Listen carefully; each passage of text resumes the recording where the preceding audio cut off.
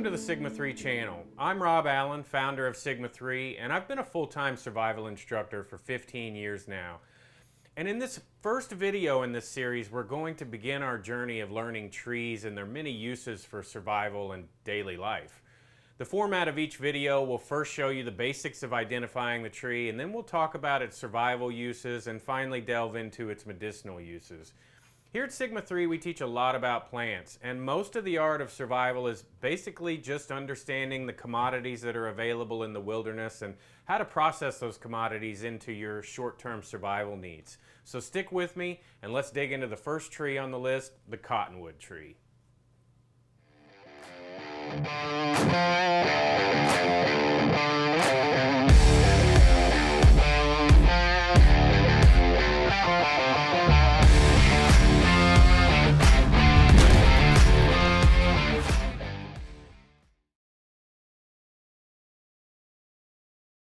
The first tree we're going to cover, the cottonwood tree, I chose for several reasons. It's extremely widespread all over North America, and it provides excellent resources for fire making. Of all the survival skills, fire making is the top 3 most important short-term survival skill, and friction fire is always a skill that my survival instructor students struggle with the most. But before learning anything about the tree's survival uses, we've got to first know how to identify it properly. With any plant-based skill, we need to be able to identify it in multiple seasons and at any stage in its growth and death cycle. That means knowing the tree just by its bark and shape only. So you'll know it in winter when no leaves are on it for identification. And it loves to grow in areas near rivers, lakes, and any kind of, bodies of water. It just tends to love water, and it's a fast-growing tree. It has large grains, and that's one of the reasons it's so good for friction fire. The softer the woods are, the better they tend to be for friction fire in general. And generally, you want to start fire with softwoods and keep them going with hardwoods. Now, conveniently with survival, we're always heading towards water anyway. So you'll head downhill and usually find these kind of trees the closer you get to water. In order to properly identify this species, I recommend getting a local field guide for trees as well as downloading the Picture This app. I've had really great luck with the Picture This app. It's surprisingly accurate in identification. It provides a great journal for you to save your photos to that you can come back and look on later so that you can identify that plant and look up the uses. The only real downside of Picture This is that it's not going to tell you the uses. It's not going to tell you the survival uses or medicinal uses. So you'll need to store that and look up later what you can use that plant for.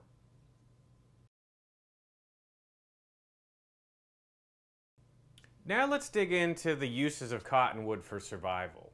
Let's start with the most important use for short-term survival, and that's fire making. Cottonwood is hands down the best friction fire tree in North America. And if you're new to learning friction fire skills, especially the bow drill, you'll find that it's the easiest of the woods to get a bow drill coal with. Now, everyone needs to know how to make a fire with no modern fire making tools. And we cover those skills heavily in our survival programs, but I won't get too far down the rabbit hole of talking about fire making because I plan to make a whole video masterclass on bow drill in the future. So stay tuned for that. But just remember that of all the river trees, cottonwood is one of the best for all types of fire starting. Its only real competition would be birch or box elder. Birch is more of a northern tree and box elder is a southern tree. But birch is best used with sparks or flames. You can use it for a bow drill, but it's not nearly as good as cottonwood. Though if you had a ferro rod or a lighter, birch is definitely superior at catching a spark or a flame.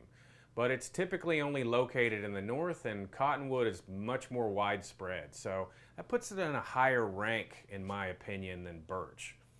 Now, cottonwood is also exceptionally good for feather sticking due to its straight grain, and it catches a spark easily due to its resinous oils.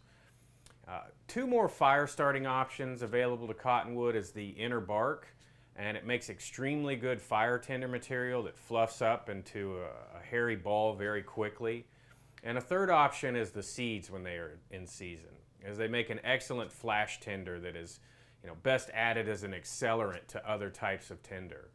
And lastly, the bark is excellent to make a hand drill board from. You can literally pop the bark right off a dead tree and spin up a hand drill coal in no time. Cottonwood tends to have the best qualities for friction fire because it's light, doesn't easily rot, and can usually be found in great abundance in areas that it grows. It's also found all over North America from coast to coast in high and low altitudes.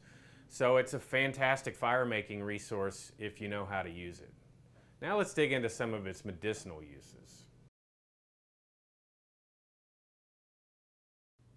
While cottonwood isn't known as a top medicinal tree, it does have some very good uses for a whole host of remedies that can be used internally and externally.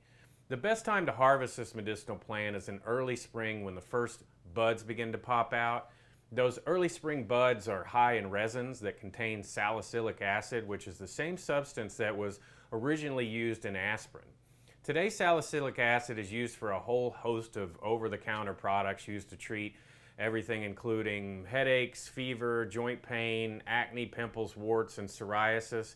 Salicylic acid is known to remove dead skin cells and has anti-inflammatory, antiseptic, analgesic type properties that can treat a whole host of external issues.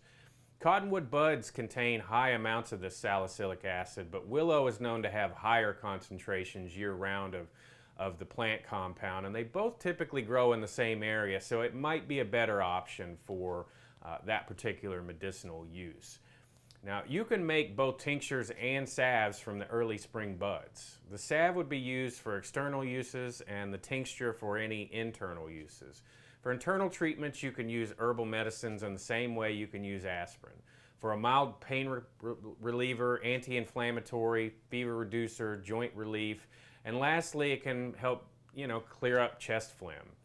I also dug up a PubMed study that said that intermediate doses of aspirin relieve cough and congestion in people with chronic coughs. And considering it's basically the same compound, it seems that the old folk remedy for cottonwood would prove correct scientifically as well.